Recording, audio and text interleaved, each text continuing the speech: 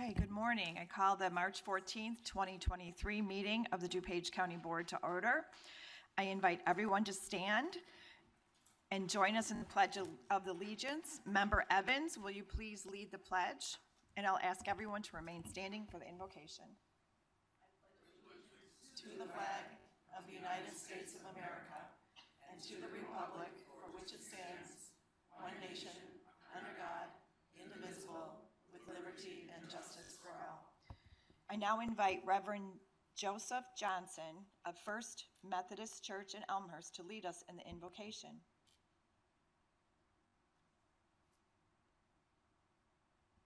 Let us pray. Governor of all, you have gifted us with governance for the ordering of society. We thank you for this gift. Bless and guide this government, elected, appointed, employed, and citizen. Finally, we know we are responsible and accountable to you for the social and political life we create. May this life be abundant for all, just for all, and merciful for all. Amen. Thank you. Mr. Deputy Clerk, please call the roll. Cahill. Chaplin. Here. Childress. Yes. Covert. Dessart. Here. Eckhoff. Evans. Here. Galassi. Garcia. Here. Guston. Krajewski. LaPlante. Here. Ozog. Rutledge. Schwarzy. Tornatori. Here. You. Here. And Zay. Okay, I'd like to ask Lucy Fletcher and Mary Keating, Gina Ahmed, and Lisa Hamilton to join me at the podium.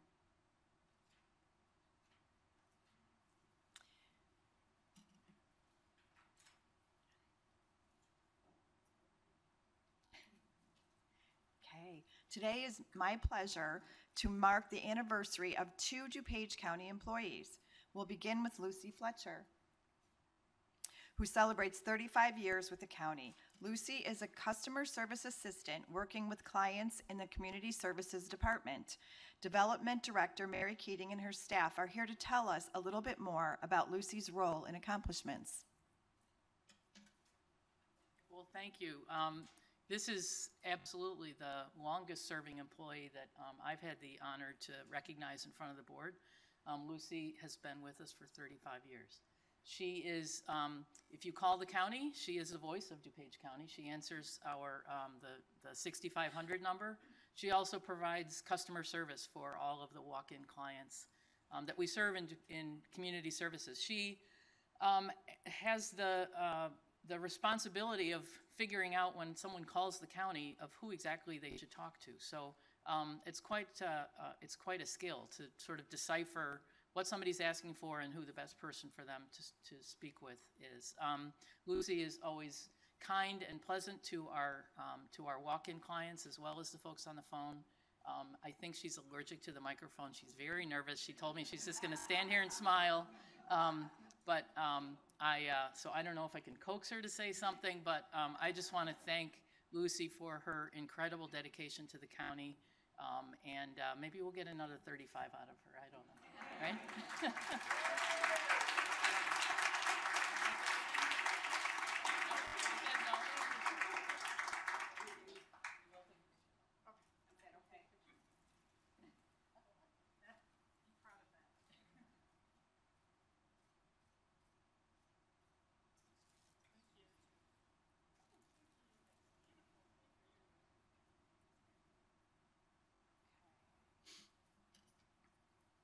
All right, I'd like to ask Sarah Hunn and Jen Boyer to come to the podium.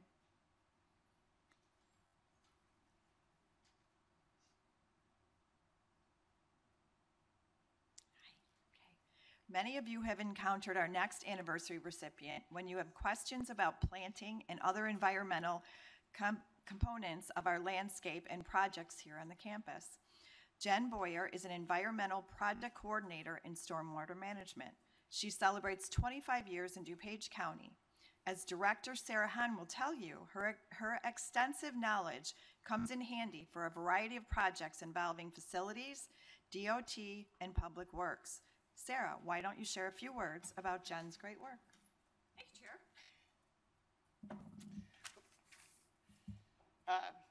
Thank you. Recently, a joke was made that seemingly sometimes in our department, we somewhat mirror Benjamin Buttons in that ages don't seem to work out with the amount of years in our department. And so you may be wondering if the title was indeed correct in your agenda, and it is. Jen is celebrating her 25th year here at DuPage County. Jen started out, yes, thank you. Jen started out as a wetland intern while she was at college at Eastern Illinois University. And then she was hired on as a wetlands specialist upon graduation. During her career with DuPage County, she's worked her way up through the department, learning all facets of both the regulatory and wetland program. Currently, Jen is Stormwater Management's Environmental Projects Coordinator, where she's able to lend her expertise in environmental and regulatory fields to program management, environmental policy, and watershed planning. She's grown this position to not only support our department, but also Public Works, Transportation, and Facilities. She's been integral in the campus planning, especially with the high demand needs of the ARPA program. And she's been assisting facilities in environmental planning and permit compliance with all of the work that they are doing. Jen has been a real asset to DuPage County over the last 25 years, and we're very fortunate that she's continued her career path in public service with the county. It's obvious that Jen is passionate about the environment, not only in her professional life, but also in her personal life. She's deeply involved in the Society of Wetland Scientists and is currently the secretary of the North Central chapter. Jen also loves to botanize while kayaking on the lake behind her family's summer home in Michigan, and I love to hear about it when she comes back. Jen, thank you for all of your hard work over these past 25 years. We really appreciate it and look forward to many more. Would you like to say something? Absolutely. Thank you. Thank you, Chair Conroy and Sarah. And to Jim Zay as well, who I believe has chaired Stormwater Committee for most of my career. And to you, the board, for supporting our stormwater projects. I get to work with so many great staff members and teams doing what I'm doing as environmental project coordinator. And I can't mention them all today, but most of them are led by Sarah Hunn and Clayton Hefter, Nick Hotmeyer, and Sean Reese, Joy Hins, and Chris Snyder, and Tim Harbaugh.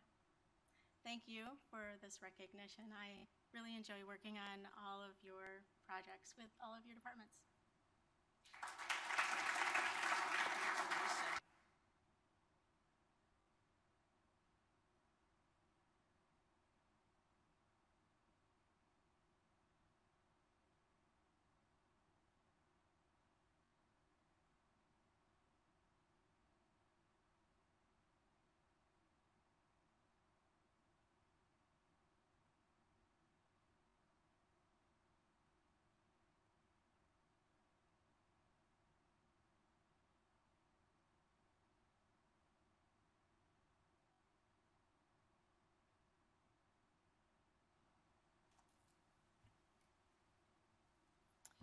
Okay. When I was elected as chair of the county board, I stated my commitment to create more affordable, accessible housing options in DuPage. I am pleased that together we've set aside $2.5 million to seed our own housing initiative. As we know, housing affordability is an issue of paramount interest that impacts many of our residents, including first-time and first-generation homebuyers who are priced out of the market, essential workers who drive long distance because they cannot find housing close to work and within their budget, seniors who need to downsize but want to stay in their community, and young adults who grew up in DuPage and want to raise families of their own here. We each may have a different idea of what so-called affordable housing looks like. As we begin to address this important subject, I feel we must all share a common understanding of programs and initiatives that already exist before we begin to devise options for our county. Therefore, with the help of Sam Tonator, our representative on the Illinois Housing Development Authority, I've invited IHDA Executive Director Kristen Faust to present some of the housing initiatives available through her agency. She brings more than 30 years of affordable housing industry experience to the authority. As the state's chief affordable housing official, Executive Director Faust provides leadership in state housing policy to advance IHDA's mission of financing and creation and preservation of affordable housing throughout Illinois. We are grateful she could join us today, and I think, oh, there he is. Sam, do you want to say a few words?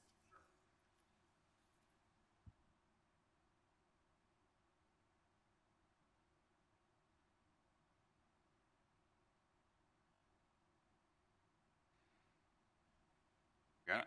A few weeks back when we talked about affordable housing and set aside the $2.5 million, of course, I thought that it would be important to have someone come and talk to us generally, give us an idea of what affordable housing was about, and having been a board member at IDA for 10 years, I can think of no better person to be able to explain affordable housing in general terms than Kristen Faust, who's our executive director at IDA. I've worked with her for a while.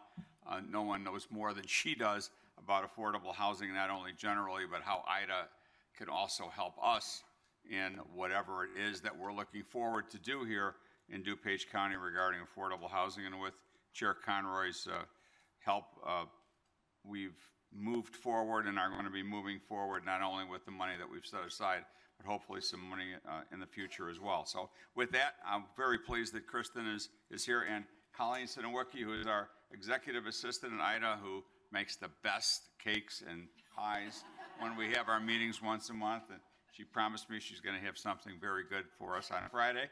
But with that, I'm going to bring, I ask you to welcome Kristen Faust. Good morning. Good morning. I might need this water, so I'm going to put it down there. Thank you so much for that kind introduction, Chairman Conroy and Board Member Tornatori, and for the opportunity to be here with all of you today to talk about this very important topic, affordable housing, the need for it, and how to create more of it. Before I get into the heart of my presentation, I'd first like to spend a few minutes talking to you about IDA, the Illinois Housing Development Authority.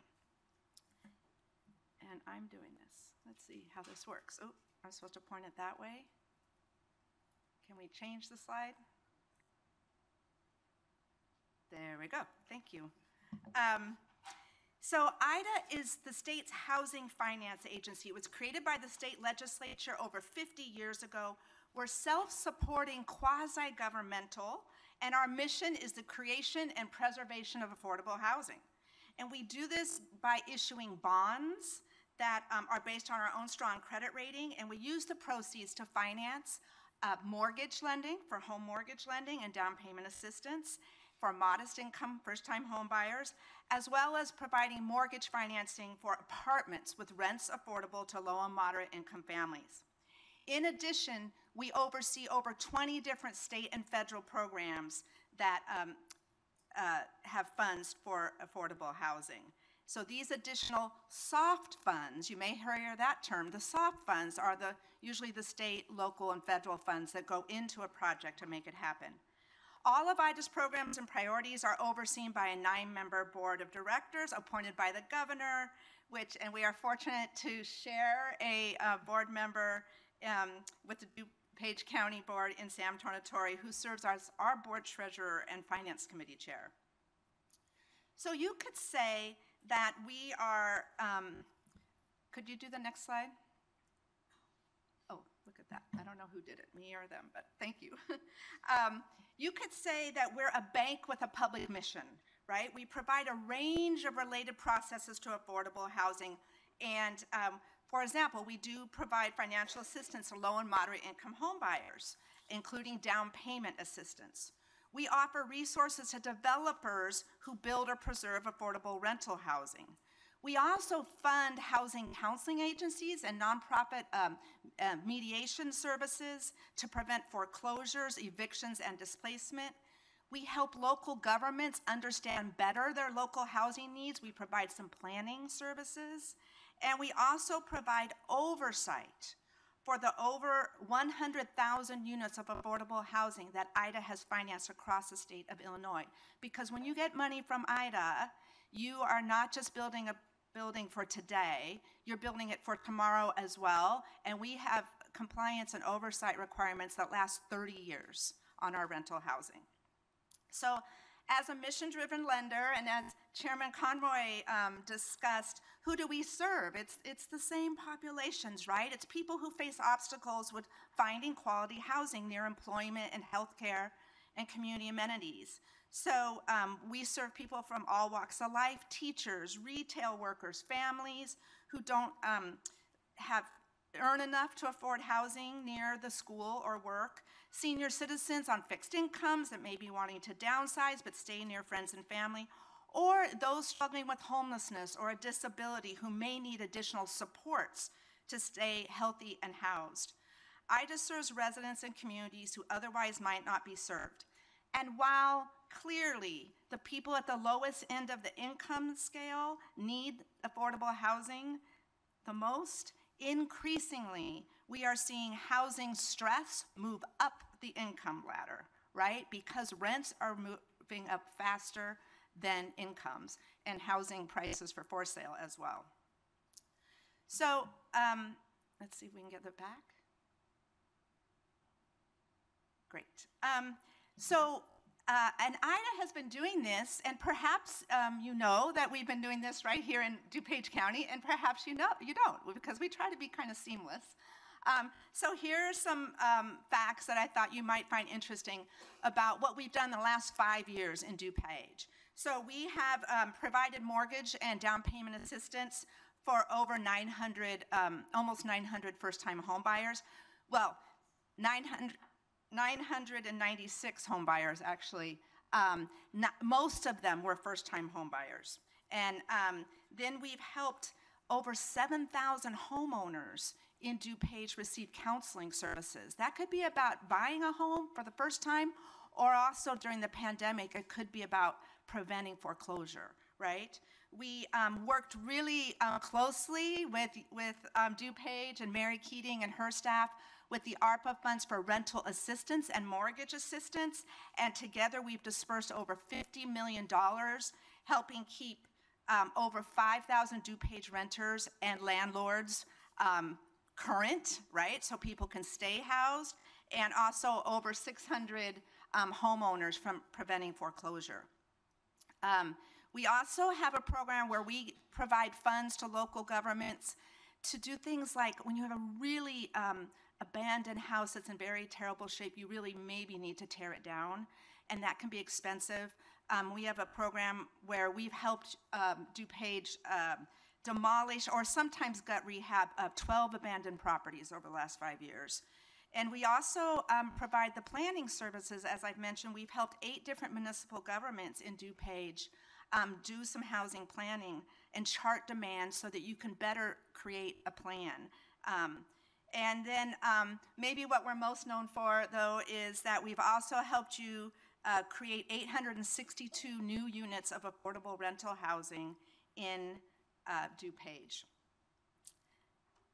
So in addition to telling you about IDA, my goals for today's presentation are also a little bit bigger than that. It's to talk about what affordable housing looks like and means. What do we mean when we say affordable housing? And also how local government can create a more welcoming environment for affordable housing. Because at the core, when we do the rental housing, we are really responding to developers who are willing to take on the challenge and the risk of developing the affordable housing. So when people hear, I wanted to start by sharing a few common terms.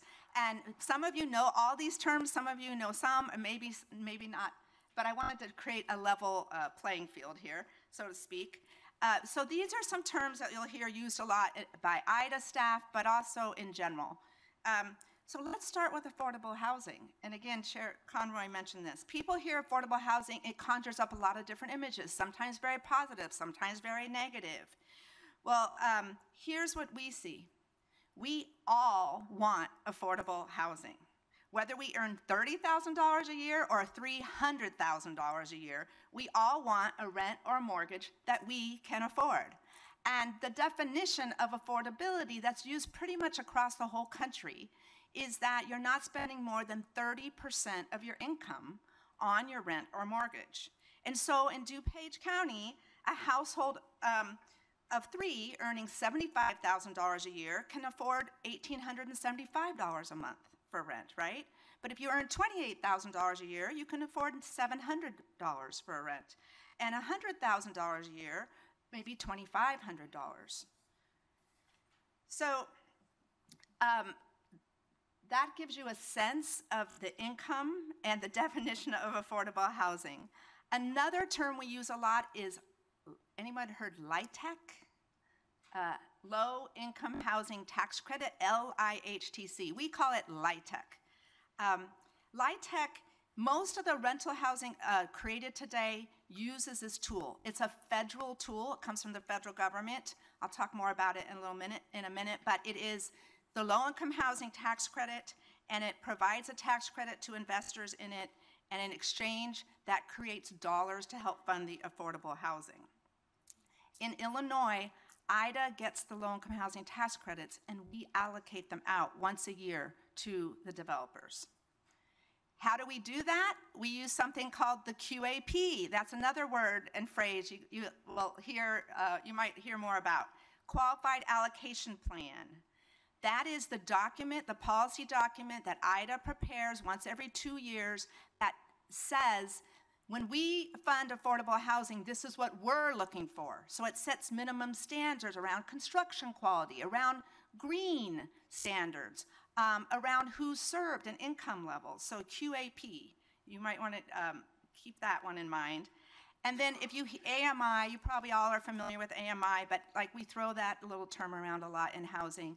And that's the area median income. And basically all the rent levels are determined by percent of area median income. And so mostly when we talk about affordable housing, we're mostly talking about serving people at 80% or less of median income. But for LIHTC projects, it's 60%. So, 60% in DuPage County for a family of 3, based on the numbers I have, was $56,000 a year. So we're building housing in some cases for families of 3, that are earning up to $56,000 a year, because it can be really hard to pay for rent, even with that kind of income. And just the last term that I'll just share with you is PSH, which is permanent supportive housing. And permanent supportive housing is rental housing that includes services, because there's a targeted population in that building, and so you want to have the right services for the population.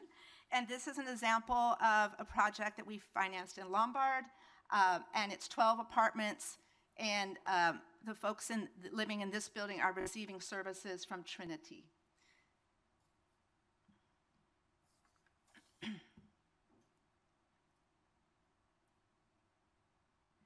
A little bit more about tax credits and qualified allocation plan, because that is, if you're going to build new or rehab rental housing, you're going to find that your developers are pretty much going to want to need and use the low-income housing tax credit. It is the primary subsidy that we have. It basically is a scarce resource. We are oversubscribed 3 to 1 every year. It's not unusual for a project to have to come back for a second time, and even sometimes a third try before they are awarded the tax credits, and there's no guarantee. But that QAP, that document, the QAP, it lays out all the requirements and expectations that IDA has for awarding the tax credits. And so the developers, whether they be nonprofit or for-profit, they read and really learn that QAP, and they work really hard to score more points, because we have a point-driven system, and so deals with the highest scoring points are awarded. We're working hard to try to gather more resources ourselves to do more of the tax credit deals. The tax credits are awarded by population, by state, but we have been trying to garner more of the soft funds too, so that we can, instead of being oversubscribed 3-to-1, maybe 2-to-1, right? The applications for this year's round were due February 16th. The 2024 round for LIHTC, those applications will probably not be taken in until maybe like next January. Oh, I went too fast. I just want you to see. Okay, so here's another project development, affordable housing development that we've done in DuPage. This is in Warrenville. And this used low-income housing tax credits. And the last project too, by the way, this one used low-income housing tax credits and soft funds from DuPage, from Mary Community Services Department. So we look to, these deals take a lot of money, and so we can't often do it just with IDA resources, right? We look for the local government also to contribute resources. So this is 71 income restricted units for independent seniors, and it was funded in 2020. So I just like to show people what affordable housing looks like, because I think it kind of blows through some people's preconceived notions. Another key piece about working with affordable housing is that it does take a village, basically, to create one of these buildings. We call it lasagna financing, because I don't know if any of you on the board are real estate developers or anybody in the audience, but normally if you're going to build a building, you go and you put your own money in, and then you just get a loan from the bank, and then together those two pieces create, the money you need. And it doesn't work that way in affordable housing. You usually have to layer in multiple types of and pieces of financing. And so, and in addition, you're building something that needs to serve the needs of the community. So there's a lot of different voices that need to be listened to, as you all well know. And so I just like to point out, in addition to the developer having their own team of architects and contractors and project managers, that also, in order to get affordable housing done, the developer needs to work closely with, obviously, municipal and county government, right? And they provide things like assisting in site identification and site control, zoning, and understanding and thinking about the quality of housing that's wanted. Local governments like DuPage are key financial partners as well, as I mentioned, because you're one of 16 jurisdictions in the state that gets grant money for housing directly from the federal government, not just through IDA. So we take your money and the IDA money together often to get these projects done. And we work closely with local jurisdictions like DuPage County. For example, there's some new funding that's coming down the path from HUD called Home ARPA. It's because it's ARPA related. And we've created a plan for our money, and DuPage has created a plan for your money. And so together we'll work and make sure that the dollars get out the door in a way that really serves local needs. State agencies are clearly important, so your developer is working with state government, obviously coming to us for tax credits and other types of soft funding. And then there's the role of the private sector, because sometimes banks are still also involved with the first mortgage. Also, they sell those tax credits to syndicators, so they have to deal with the syndicator. So there's lots of different interests in these types of projects. And then, of course, community-based organizations may be involved, and then the voice of the resident. But what this is showing you is that in order to get one of those buildings built, it is harder to build affordable housing than it is to build market or luxury housing, right? You have to go through, there's more work involved. And so it doesn't mean that you say yes to everything the developer asks for, but there is a recognition that in some ways, we are all dependent on more affordable housing by how many developers there are, good quality developers that there are out there willing to take on the challenges and the risks and the satisfaction and rewards of building affordable housing in a community. So I just want to get towards the end of this presentation, and this is, I think, a key slide here. So how can local government address the housing shortage? So you have a lot of different tools in your toolkit that the developers are going to be interested in and that you've already used in the past, but may want to think about how to focus them on affordable housing. Because another thing a developer looks for is consistency. Like that they're not going to go and get plans done and get IDA to say yes to something, and then right before the closing, somebody throws in, oh, but what about this? That everybody agrees to the concept basically more upfront, and there aren't, last minute changes. Sometimes those can't be prevented, but you want to try to not have those. So things that local government can do, for example, are make public land available to housing developers, right? Understanding and inventorying your public land and knowing what's there, and then thinking about how you do want to make that available. Do you do RFP? Does the staff and the county envision the use and say, okay, we're looking for responses for developers that want to build apartments on this site, and there has to be at least 50% of the apartments need to be affordable for people at 60% median income, something like that. Or whether you define it tightly or leave it more open. Another key power you have is perhaps increasing density ratios. Of course, there's always a lot of community opinion about that. But do you let a few more units be built on a site? Do you let an extra floor be built in a building because they're doing it affordable, which obviously creates better economics for the developer? These are the kinds of trade-offs that you can do. Also around parking requirements and density issues. And you're seeing in highly dense communities like in the city of Chicago, even the idea of accessory dwelling units, behind a house, that's increasing the density ratio too. So it's not just about apartment buildings. You can look at, and this has been done for decades, it's always important, is reducing the cost of the infrastructure. That can be everything from the water connection fee that the project needs to pay, to if there needs to be new roads or something like that built on the site. How is that cost shared, right, with the governmental entity and the private or nonprofit developer? But these are things you can look at to send signals that we welcome affordable housing, because if your project meets this set of criteria around affordability, then we'll offer you this benefit, right? And property tax relief is there are some states where if you build a building that's all affordable housing, they don't pay any property tax. That's not typically how it's done in Illinois. But there are programs in counties that do reduced property tax assessments because the buildings aren't typically earning as much money as a market rate apartment building.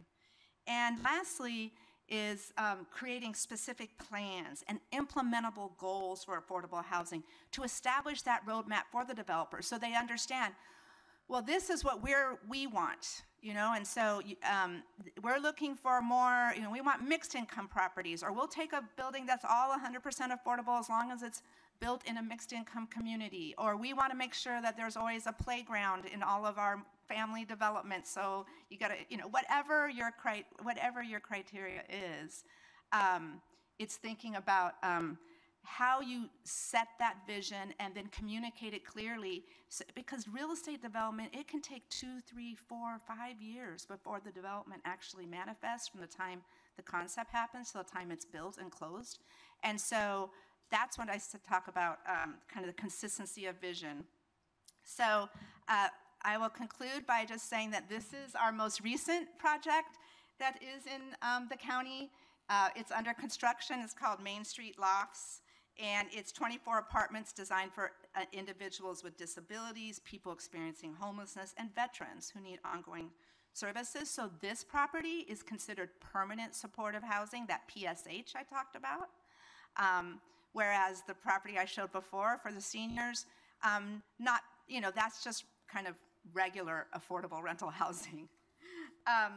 So it's a challenging process, even for experienced development teams, but Ida and our staff are also here to answer questions, provide guidance to the developer, to you, to our local government partner, and to see these developments from concept to completion.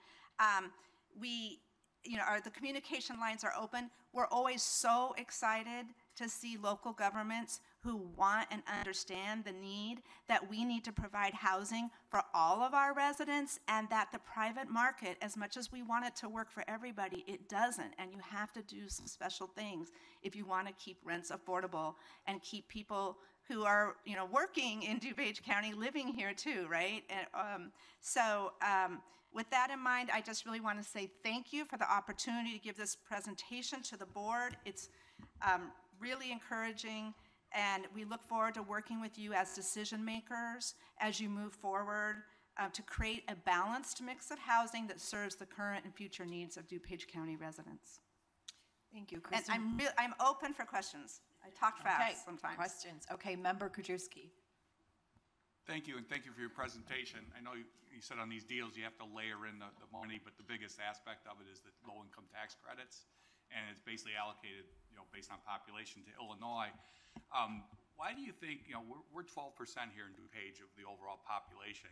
We've had very few tax credit deals in DuPage in the last 5 or 6 years. So I think the question is, why do you think we don't get our pro rata share in DuPage County of the tax credits, and what can we do in order to get our share of the tax credits, basically our share being population like the federal government does? That's a really interesting question.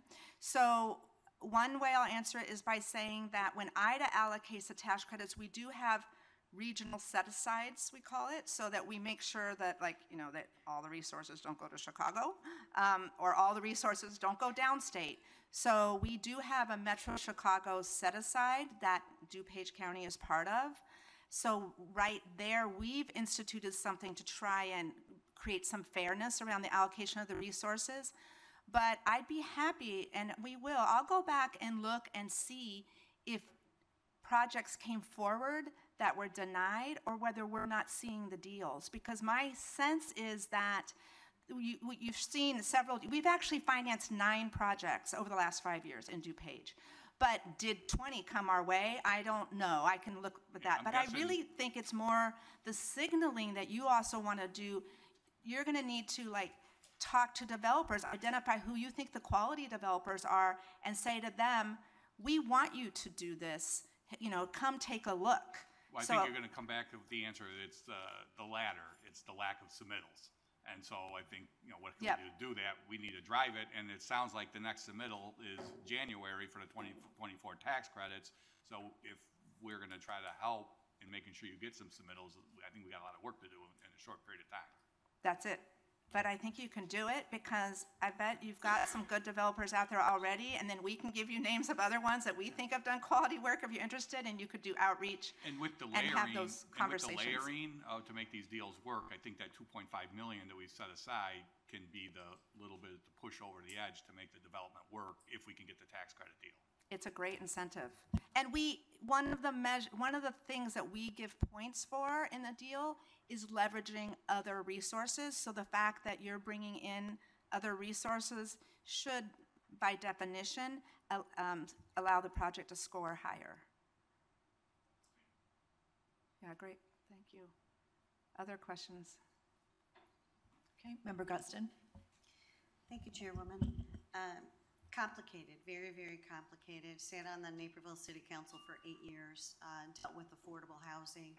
We identified that under IDA and HUD calculations of affordable housing, what that number is kind of skewed, because they do take into consideration the real estate taxes for each of the areas, and they include it in that 30%. That's been difficult to get developers to come in and do affordable housing, because the calculations on the monthly payments are going to be a little skewed. And for Naperville, it's a lot of skewed because we have high real estate taxes due to the school systems. So there has been some customizing of that number to be able to get us to a more affordable number for that community. And every community is going to be different. IDA and HUD do a regional calculation of what they believe affordable is, which is a much bigger footprint than any local units of government. At the city level, we did do micro units, which were very, very popular, and it was retrofitting a hotel to do micro units. Unfortunately, this hotel had everything behind the concrete walls, so they did have to tear it down. But the intent was to do the micro units to get more affordability into the city.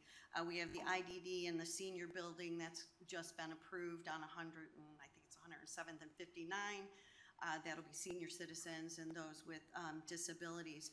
That one is going to be maybe a Gorman type of project where the developer is going to be able to do that with the tax credits. That's another thing. It's hard to get them to kind of commit to things because if the tax credit money isn't there and the dollars aren't there, they can't physically do it, especially with the cost of inflation, cost of product, cost of wood, cost of roofing, cost of labor. All of that stuff has gone up. So it is really, really multifaceted and very complicated. However, I think there are kind of incentive programs that we can do for developers, maybe a fast track on development. Maybe, we look at bulk, we look at setbacks, we look at different things like that. It is a long process, but at least I believe, the chairwoman and others are willing to start that process. And we need to do it. We are seeing our seniors having to struggle right now, even in their current home, with the rate of the taxes going up. So that's also an issue that affects affordability on new construction or current housing. We've got at least 5,000 to 6,000 seniors that are going to loaves and fishes because they can't afford their taxes and they can't afford their utility bills because there's all these charges. So it's multifaceted, and I don't have a solution, but I'm glad that we're moving forward to kind of have these conversations and dig through it to be able to get to some type of progress. Okay, Thank Member you for Ozog. sharing that. Sorry. Thank you, Madam Chair. Off the top of your head, could you give me an idea of what the West Chicago or the Lombard project costs, the total cost for the two that you showed today? So costs can run, okay, first of all, costs have increased 30% over the last 3 years for construction and labor.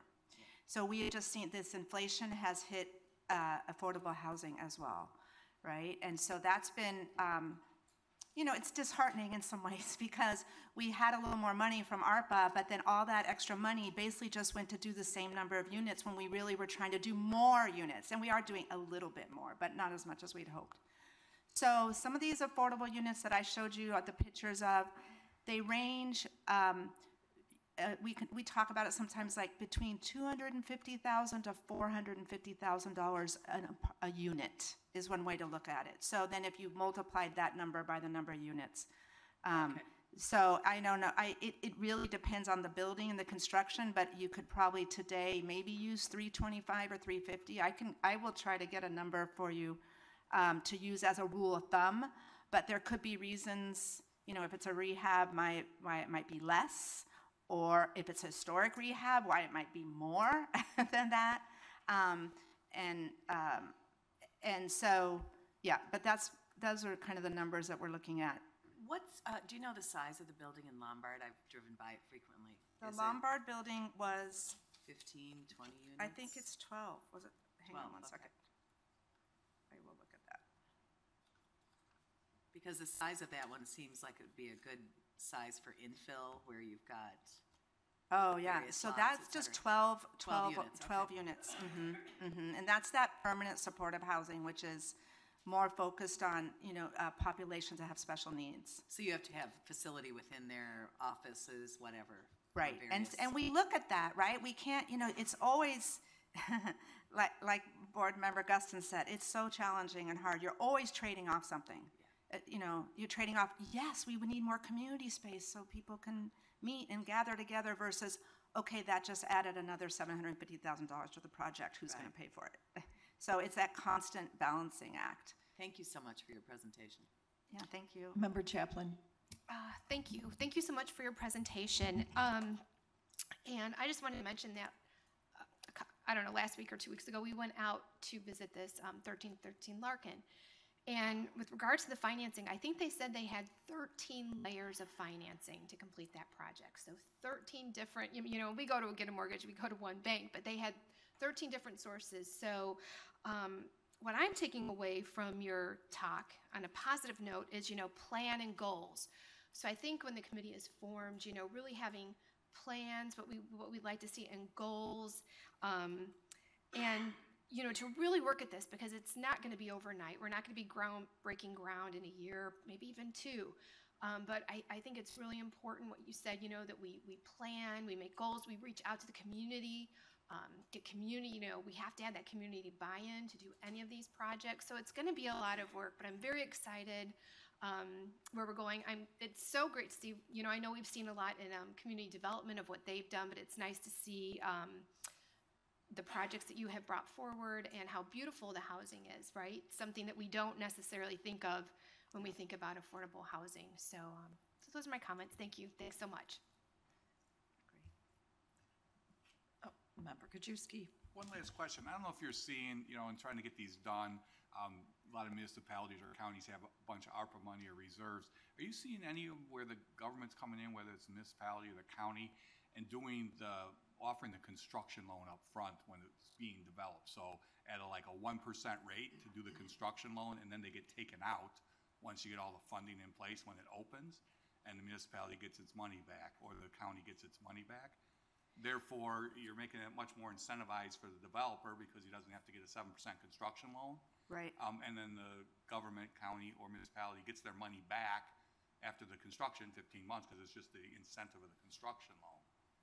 Yeah. Have you seen any of that happen in So Illinois? it's a really good idea. I mean, it's a definite worthwhile idea. I have not seen it. Interest rates went up pretty fast. I don't know of anybody in Illinois that's done that, but I do know that in Maryland, there's a county that's doing that is offering, the lower price for the construction. Indianapolis is looking at that So, same thing. right, and so it's, it's how much savings can you create by offering a 1% loan instead of a 7% loan? And is that an encouragement for a developer to do that? Yeah, and so depending on how the deal's structured, I think that can be a benefit. Thank you. Absolutely. I'm taking good ideas to take back to Ida too, so this is great. This is great. Okay, thank you, Kristen. Thank you so much. Okay, as I said before, this topic touches several segments of our population. From the board's perspective, housing affordability is also a topic that touches many aspects of county departments and committees. The Development Committee makes decisions about zoning restrictions and building requirements that can impact construction costs. The Community Development Commission and Human Services Committee help guide the investment of funds that the county receives from HUD to support affordable housing. The Legislative Committee takes positions on state and federal policies that can provide resources for or create barriers to the construction of affordable housing. And the Finance Committee makes recommendations on investing the general fund dollars that the county board has committed to this issue. Therefore, pursuant to the rules of the DuPage County Board, I am creating an ad hoc committee on housing solutions that will be a committee of the whole. I have asked members Chaplin and Tonator to co-chair this committee, and Mary Keating from Community Services and Paul Haas from Building and Zoning will coordinate staff support. I anticipate committee meetings will take place monthly on county board meeting days. We will work to find convenient times for as many board members as possible to participate. Thank you to Liz and Sam for stepping forward to assist us all. And thank you to all of you in advance for your positive and enthusiastic engagement in this process. Later today, board members will receive a formal memo stating my creation of this ad hoc committee and some details regarding preliminary plans for the committee work. Our next presentation is a proclamation for Women's History Month. Because our judges are tied up, with the leave of the body, I'll ask that we move this proclamation item to a point later in the meeting. So moved. Okay, thank you. Okay. Now we'll move on to public comment.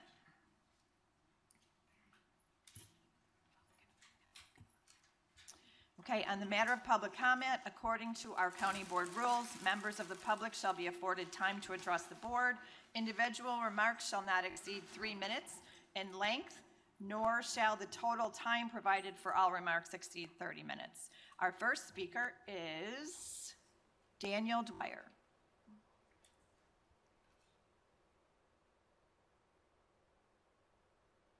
Thank you, Chair. Name's Dan Dwyer, live in Medina, a resident of northern. Daniel, I don't think your speaker's on, or your mic's on. There you go. I just need to move it. You hear me okay? Okay. Name's Dan Dwyer. I live in Medina, a resident northern DuPage for over 45 years. This is my first board meeting, which I think is testament to what a good job DuPage County does being proactive on behalf of residents. And that has been true of the O'Hare issue, the modernization, over really the last 18 years. So it was fairly surprising just recently with the release of the terminal area plan, which is more than just terminal development. There's operational changes as well. 6,277 households were identified that still require noise mitigation, which is more than they've done in the past 18 years to date.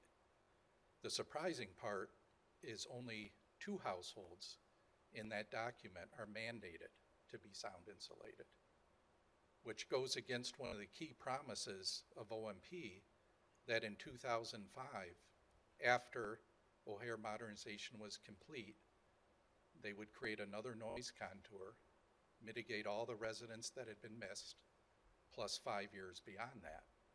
And that's where most of those 6,277 residents fall. And yet the Chicago Department of Aviation and the FAA have taken the stand that this TAP-EA supersedes that mandate from 2005 and that that's no longer a requirement. And so I'm not quite sure where that leaves northern DuPage residents. That was one of the key promises, along with many other things, Western Access, which we could talk about forever, I'm sure. And as far as leadership on the issue, several communities in northern DuPage, Bensonville, Wooddale, Itasca, Bloomingdale, as well as their school districts, voted against the O'Hare Noise Compatibility Resolution to adopt this contour. Unfortunately, they didn't have enough support to address those issues, so that resolution passed regardless. So I guess what I'm looking for is, where do residents go for this leadership? We're not asking for more than what was promised, just exactly what was promised. You need the funding, which the city has acknowledged they don't have, and they have yet to seek. And there has to be a timeline. Some of these residents have been waiting 18 years. OMP's 10 years behind schedule.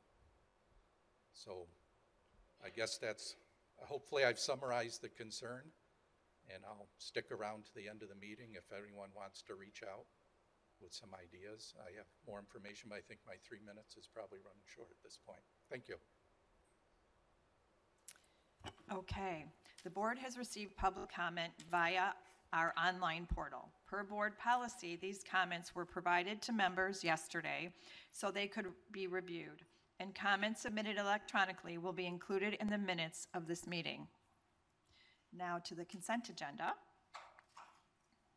I seek a motion to approve the consent agenda items. So moved. I actually asked, sorry. Member you. Thank you, Madam Chair. I actually asked to pull item 7A from the minutes for the February 14, 2023 County Board meeting from the consent agenda. Okay. Did you make a motion?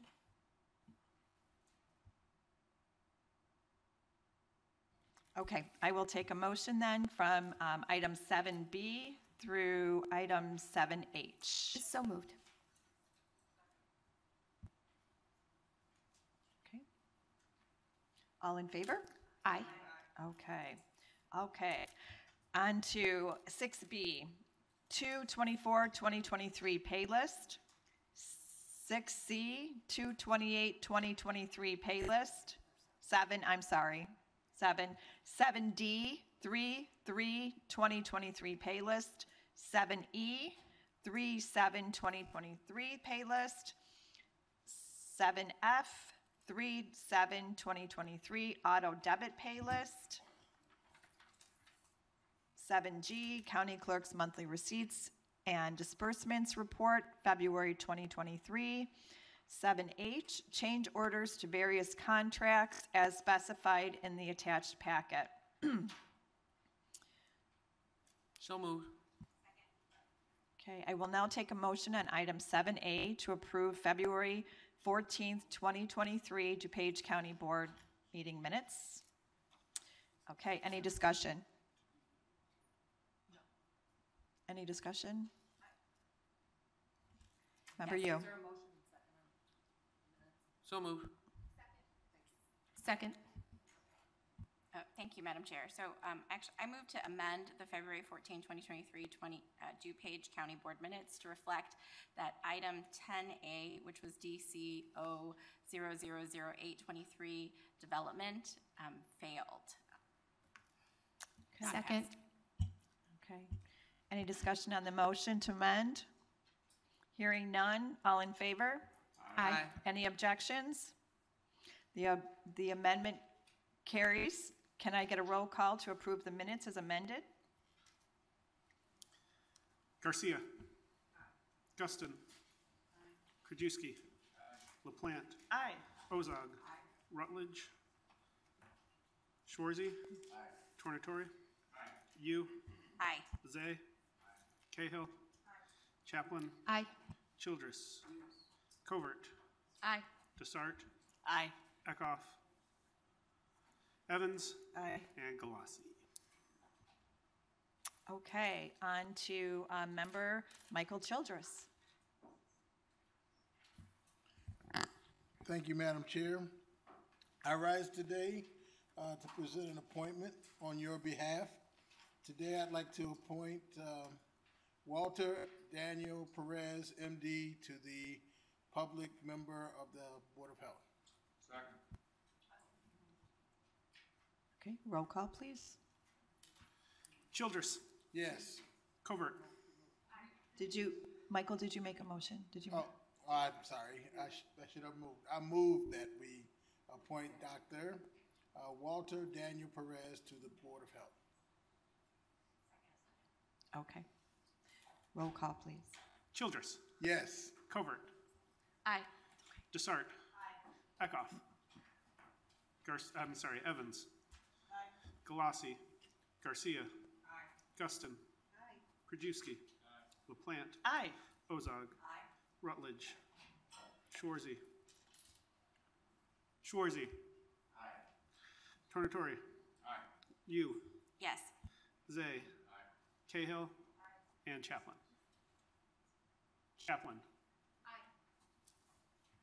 Okay. And now to finance and member Liz Chaplin. Morning, Madam Chair.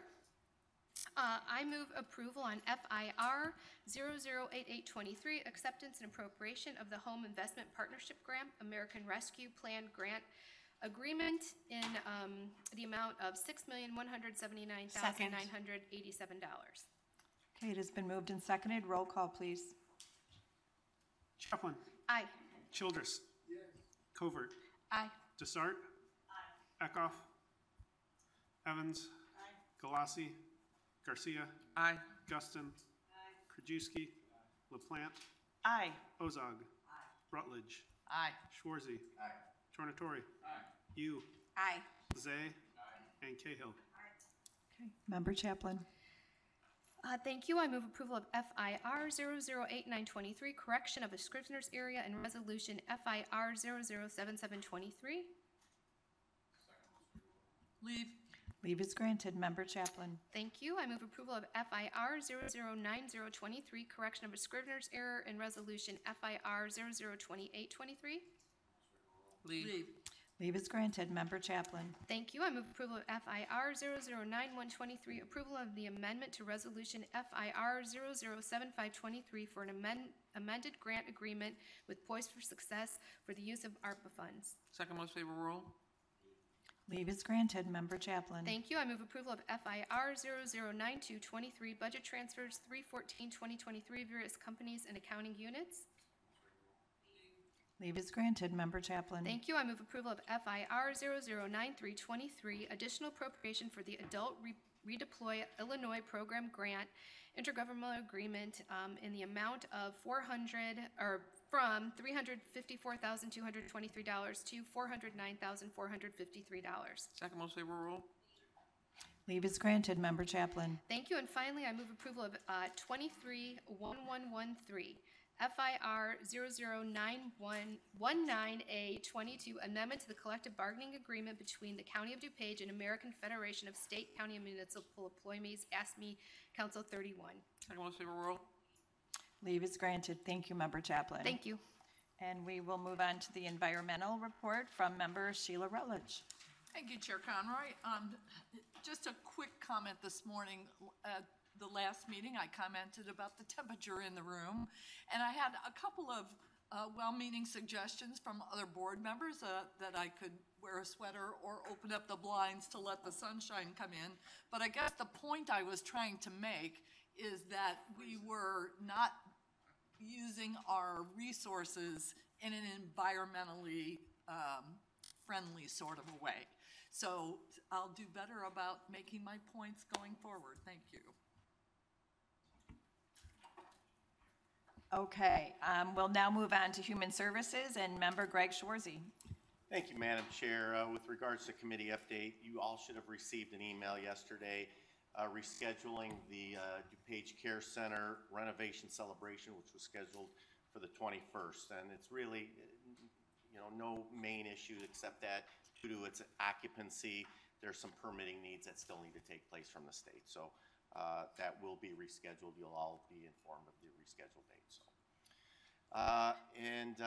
With regards to our items on the agenda today, I would like to make a motion that we combine items 11A, 11B, 11C, and 11D. They're all travel requests.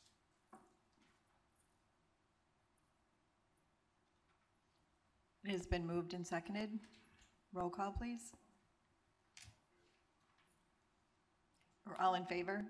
Aye. Okay. Okay, thank you.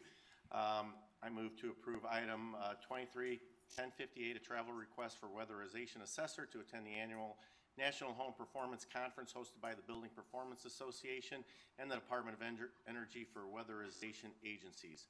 Trainings to be held in Seattle, Washington from April 16, 23 through April 20, 23. Expenses to include registration, transportation, lodging, and per diems in the approximate total of $3,590. Move to approve item 23-1059, a travel request for weatherization assessor to attend the annual National Home Performance Conference hosted by the Building Performance Association and the Department of Energy for weatherization agencies. Trainings to be held in Seattle, Washington from April 16, 23 through April 20, 23.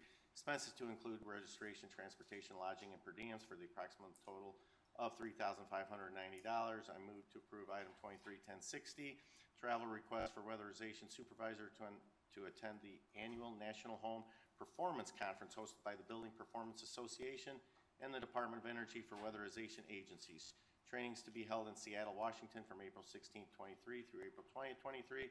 Expenses to include registration, transportation, lodging, miscellaneous expenses, and per diems for the approximate total of $3,700.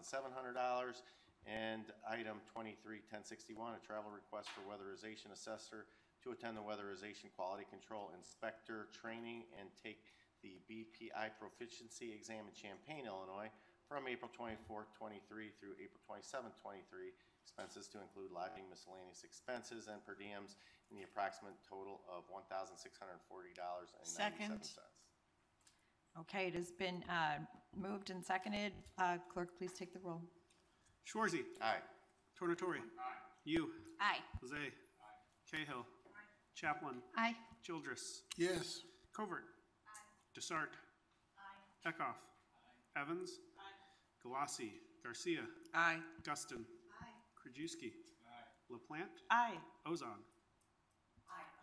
And Rutledge. Okay, thank you, Member Schwarzy.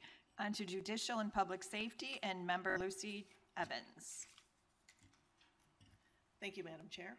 I would like to move on item JPS P004723, recommendation for the approval of a contract purchase order to Business IT Source, Inc. for the renewal purchase of IBM Passport Advantage for the period April 1st, 2023 through March 31st, 2024, for a total contract amount of $94,818.06. It has been moved and seconded. Roll call, please. Evans. Aye. Galassi. Garcia. Guston. Krajewski. LaPlante. Aye. Ozog. Aye. Rutledge. Aye. Shorzy. Tornatore. Yu. Aye. Zay. Cahill. Chaplin. Aye. Childress. Yes. Covert. Aye. Desart. Aye. And Eckhoff. Okay, Member Evans. Sorry, I forgot that I had the other three. Can I move to use the omnibus method to combine items 12B, 12C, and 12D? So moved. Okay, any okay. All in favor? Aye. Okay. Thank you. I'd like to move on item 231015. Authorization is requested for one crew member to bring the next generation prototype rapid communications vehicle to Champaign, Illinois to be displayed at the ILEAS conference. Dates of travel are March 26, 2023 through March 27, 2023. ILEAS will provide lodging as well as mileage for the Rapid COM4 vehicle. I'd like to also move on item 231016. Authorization is requested for one crew member to drive the second chase vehicle and follow behind the next generation prototype rapid communications vehicle to Champaign, Illinois, so that it can be displayed at the ILEAS conference. Dates of travel are March 26, 2023 through March 27, 2023. ILEAS will provide lodging as well as mileage for the rapid COM4 vehicle. Cost to DuPage County would be gas reimbursement in the amount of $30 for the second chase vehicle, as Rapid COM4 only seats 2 persons. Second most favorable rule. Okay, thank you. I would also like to move on item 20. Sorry. Hold on. Thought we combined 5B through D, so we don't need to go. Oh, okay. But I don't think I read the third one. You didn't finish. Oh, okay, okay. I'm confused. Okay, so I would like to move on the final item, 231017.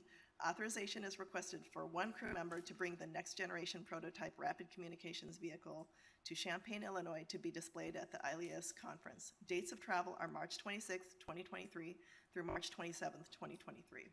ILEAS will provide lodging as well as mileage for the Rapid COM4 vehicle. Second most favorable rule. We had somebody left the room, so I need a motion. Second. Okay, roll call, please. Evans. Aye. Galassi. Garcia. Aye. Guston. Krajewski. LaPlante. Ozog. Rutledge. Aye. Shorzy. Tornatore. Yu. Aye. Zay. Cahill. Chaplin. Aye. Childress. Yes. Covert. Aye. Desart. Aye. And Eckhoff. Okay, and on to legislative and member Dawn Desart. All right, thank you, Madam Chair. By way of a legislative update, this is from our federal lobbyist, Bill Viney's group. President Biden traveled to Philadelphia, Pennsylvania this week to unveil his budget proposal for the upcoming fiscal year. The president's $6.8 trillion budget calls for increased levels for both defense and non-defense discretionary spending over the previous fiscal year, as well as higher taxes on the rich to reduce the deficit. The proposal is a non-starter with Republicans, who have said that they want to reduce federal spending, not increase it. Secondly, House Republicans also unveiled their plan to consider H.R. 1, the Lower Energy Cost Act, which they say will reduce energy costs and remove barriers to energy production. It is expected to be on the House floor in the coming weeks. In state news, Illinois became one of only 3 states to require employers to offer paid time off for any reason, a measure that Governor J.B. Pritzker signed into law yesterday that will take effect on January 1st, 2024. Illinois employers must offer workers paid time off based on hours worked with no need to explain the reason for their absence as long as they provide notice in accordance with reasonable employer standards. Today, the DuPage County Legislative Committee invites you to our meeting immediately after this one to discuss our 2023 state legislative priorities and which priorities are being considered in Springfield. We'll also welcome guest Joe McCoy, Executive Director of ISACO, the Illinois State Association of Counties. Joe will share with us an overview of the spring legislative session in Springfield. So, Member Eckhoff, we'll only be discussing 6,500 bills that are on the table. I'm just joking. We'll go through them fairly quickly. But I invite you all to come and listen, come learn, and most importantly, come with your questions for Joe McCoy. Thank you so much. Thank you. Okay, we're going to move to item 5D now.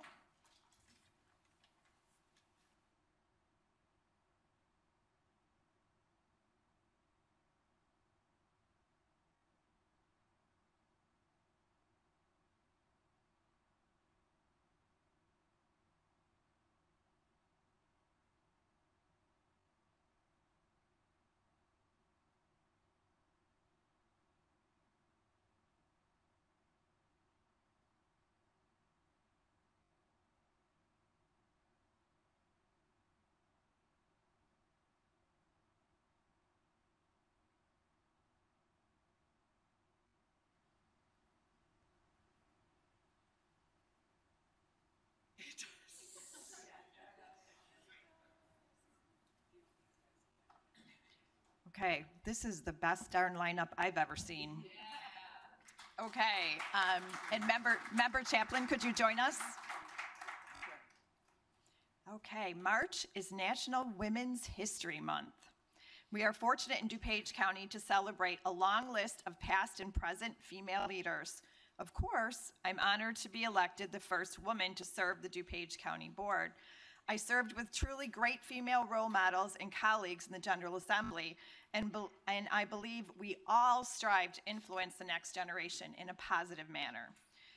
As we join other counties in designated March as National Women's History Month, I'm joined by proclamation sponsor, Member Liz Chaplin, who has served on the board since 2012, and several women who serve as elected office holders, judges, and department heads. We salute their work, and we are proud of the examples they are setting. I'll read a proclamation and then ask for the participants to say a few words. Whereas women of every race, class, and ethnic background have made historic contributions to the growth and strength of our nation in countless recorded and unrecorded ways. And whereas women have played and continue to play critical economic, cultural, and social roles in every sphere of the life of the nation by constituting a significant portion of the labor force working inside and outside of the home. And whereas throughout U.S. history, women have played a unique role by providing most of the volunteer labor force of the nation. And whereas women were particularly important in the establishment of early charitable, philanthropic, and cultural institutions in our nation. And whereas women of every race, class, and ethnic background served as early leaders in the forefront of every major progressive social change movement. And whereas women have served our country courageously in the military. And whereas women have been leaders not only in securing their own rights of suffrage and equal opportunity, but also in the abolitionist movement, the emancipation movement, the industrial labor movement, the civil rights movement, and others, which create a more fair and just society for all.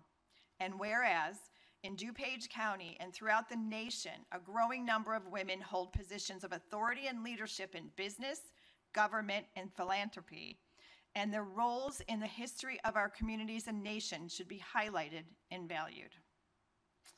Now therefore be it resolved that I, Deborah A. Conroy, Chair of the DuPage County Board, and members of the County Board do hereby resolve that March is designated National Women's History Month in DuPage County, and citizens are encouraged to observe this month with appropriate programs, ceremonies, and activities. Motion? Second? All in favor? Aye. Okay. Enacted this 14th day of March, 2023 in Wheaton, Illinois. Congratulations.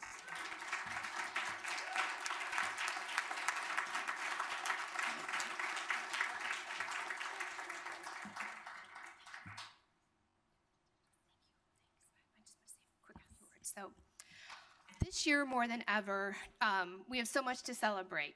Today, I believe it's important to recognize the contributions of women who've made and contributed to the success of DuPage County. Women work in every department of the county. Oh, and all the county board women, come on up. Come on up, ladies.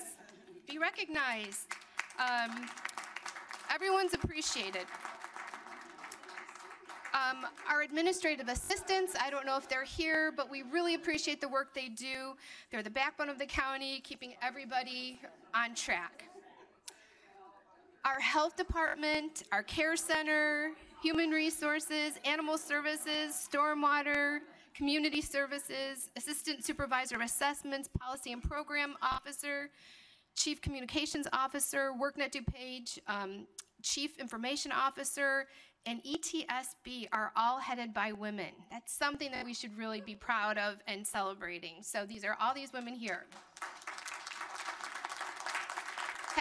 As our chair mentioned, women hold 12 of the 18 county board seats. 5 of the 9 countywide elected officials are women, and last year, history was made with the election of Deb Conroy, who was elected to serve as our first county chair, which she mentioned already. So, as you can see, women are making a difference in DuPage County. We always have been. But there's one place that I was just really so surprised to learn. Talking with Chief Judge Popejoy about a month ago, he was telling me how more women, he's presided over the installation of more women judges in his 2 years than in the history of DuPage County. So I thought that was something definitely worth celebrating. So I'd like to have Chief Judge Popejoy come up and talk about the significance of the gain that women have made in the 18th Judicial Circuit Court. So Chief Judge Popejoy. Circuit Court.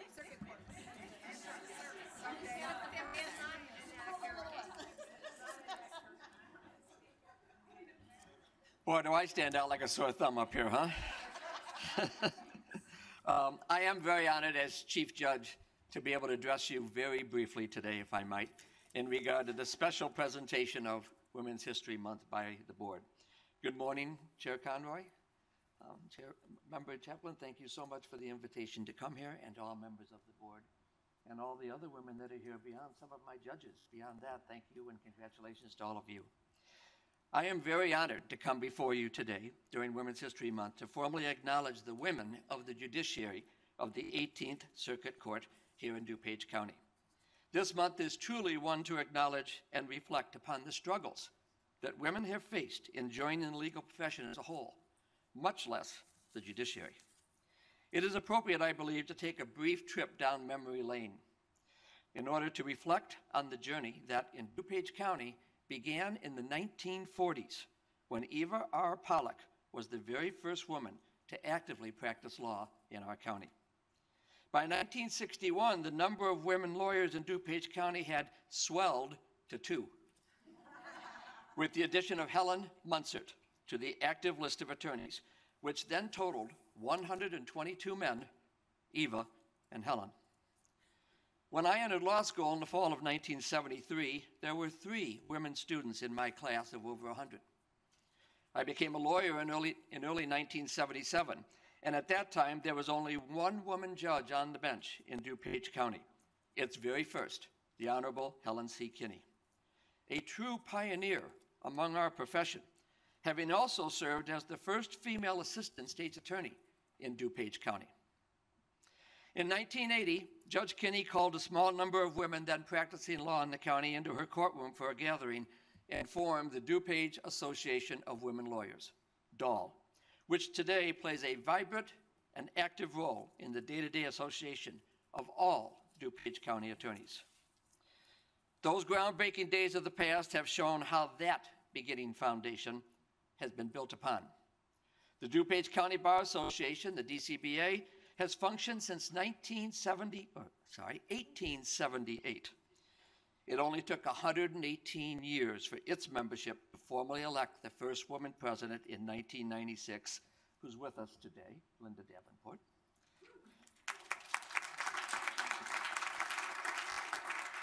And then its very second woman president in 1999. Yet, since 2011, 7 of the last 12 presidents of the DuPage County Bar Association have been women. Today, 55% of all law school admittees are women. Truly, women are an integral part of our profession, from the bench to the bar.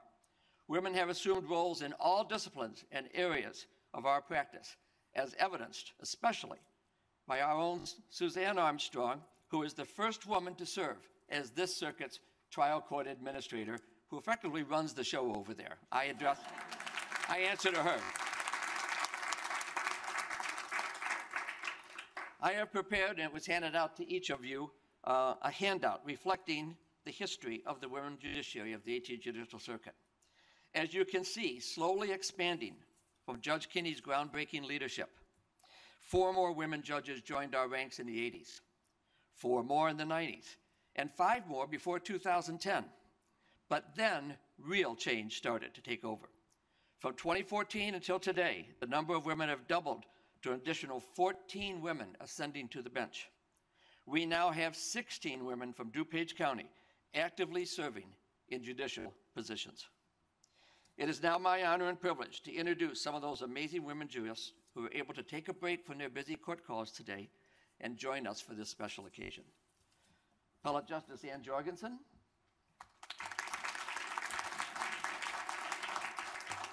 Appellate Justice and pioneer Linda Davenport, as we referenced. Circuit Court Judges Bonnie Wheaton. Circuit Court Judge Chantel Porter. Our first black woman judge in the history of DuPage County also. Circuit Court Judge Mia McPherson. Circuit Court Judge Jill Oddie. Circuit Court Judge Anne Celine Walsh. I got it all over it. That's the last person I'd want to mess with is Anne Celine Walsh. Associate Judge Maureen Reardon. Associate Judge Christine Cody. And retired judges Jane Mitten and Elizabeth Sexton. Thank you so much for giving me the opportunity to speak. I'm very honored by it. Thank you. Let me get off to the side.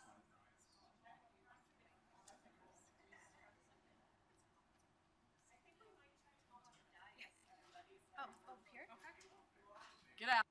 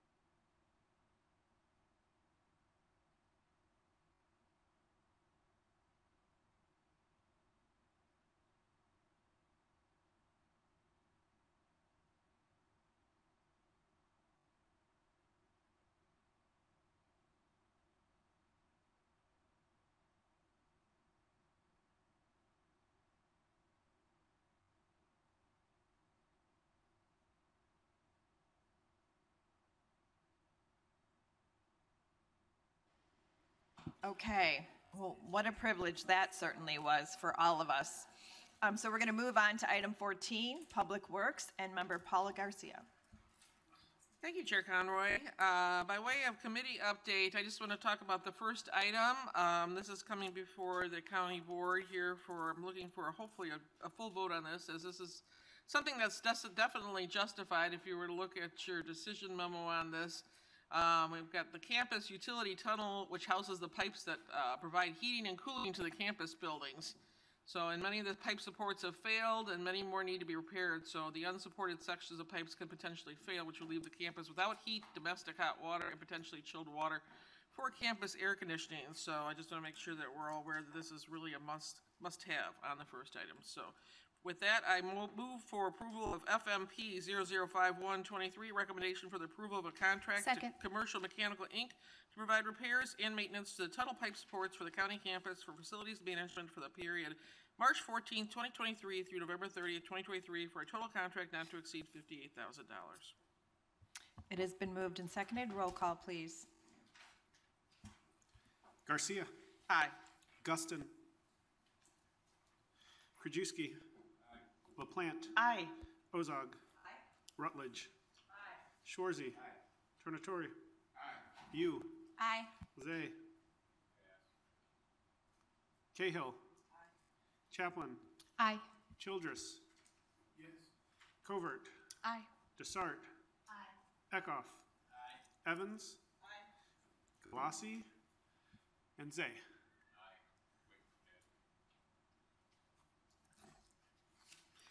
Okay. Okay, Member Garcia. Thank you. I motion for approval for PWCO 000223, amendment to the original county contract of 56920001, Second most favorable roll. issued to Fair Graham and Associates LLC to add verbiage to support loans from the IEPA Water Pollution Control Loan Program. Leave is granted. Member Garcia. I move for approval of PWCO 000323, amendment to the county contract 61630001 serve, issued to Curry Motors Frankfurt, Inc. for one dump body 2023 Ford F550XL truck and two utility body 2023 Ford F350XL trucks for public works and stormwater for a change order to increase the amount, contracting the amount of $39,293. Roll. Leave is granted. Member Garcia. I move for approval of PWP 002723, recommendation for the approval of a contract to Dryden Equipment, Inc. for 4 Filtomat M306 LP wastewater treatment plant effluent water strainers to be installed at the Woodridge Green Valley Treatment Plant and Knoll Water wastewater treatment plant facilities for public works for the period of March 14, 2023 through November 30 of 2023 for a total contract not to exceed $82,427. Second most favorable roll. Leave is granted. Member Garcia. I move for approval of PWP 002823, recommendation for the approval of a contract purchase order to Home Depot USA, Inc. for miscellaneous maintenance, repair, and operation supplies for public works facilities on an as-needed basis for the period of March 17, 2023 to November 30th, 2026 for a total contract not to exceed $135,000. Second most favorable roll. Leave is granted. Member Garcia. I move for approval of FMP 004823, recommendation for the approval of a contract to Mardum Construction, Inc. to install an asphalt outdoor visitation recreational area for the 422 Child Advocacy Neutral Exchange Center for social distancing in the amount of $211,502 and to install accessible parking for persons with disability in front of the 421 JTK building in the amount of $73,755 for the period March 15, 2023 through November 30th, 2023 for a total contract amount not to exceed $285,257. Leave is granted. Member Garcia.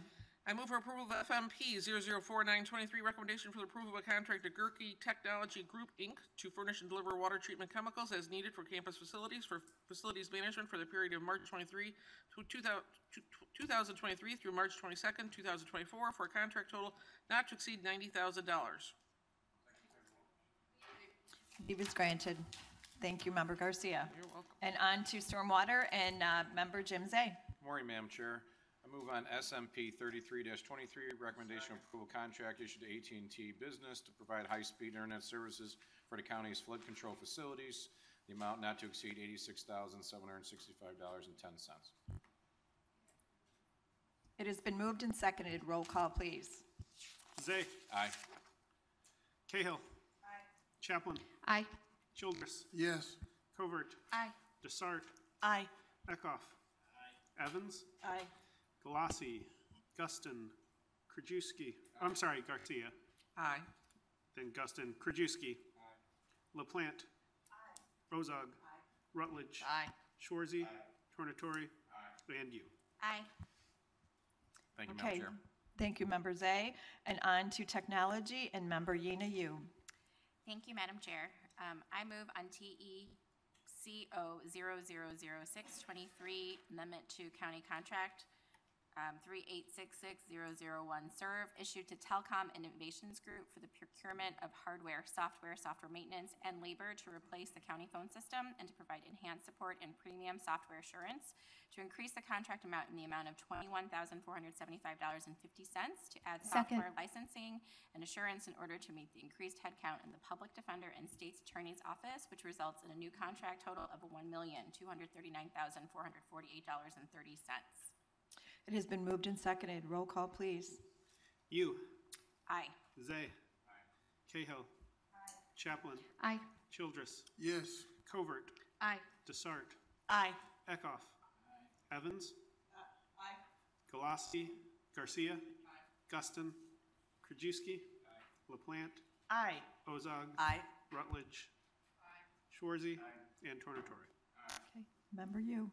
Thank you, Madam Chair. I now move on item TEP 005223, recommendation for the approval of a contract purchase order to Insight Public Sector for the purchase of laptops, desktops, monitors, and docking stations for information technology for the period of March 14, 2023 through March 14, 2024, for a contract total amount of $136,650.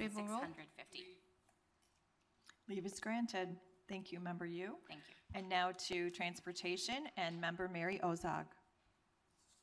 Thank you, Madam Chair. I move for approval of DTR 005523, awarding resolution to A-Lamp Concrete Contractors Incorporated for the County Highway 3 Warrenville Road sidewalk improvement from I-88 to Illinois 53, Section 20 Sidewalk 05SW for an estimated county cost of $309,141 per low bid. It has been moved and seconded. Roll call, please. Ozog. Yes. Rutledge. Shorzy. Tornatori. You. Zay. Cahill. Chaplin. Aye. Childress. Yes. Covert. Aye. Desart. Aye. Eckhoff. Evans. Aye. Galassi. Garcia. Guston. Krajewski. And LaPlante. Aye. Okay. Member Ozog.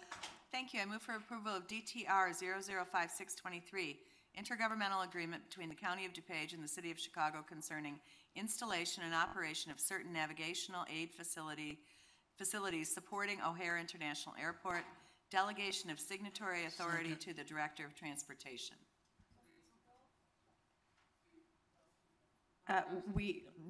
Member Zay. Thank you, Madam Chair. You know, we had public comment today, and I'm concerned about that, about the noise up in the northern half of the county.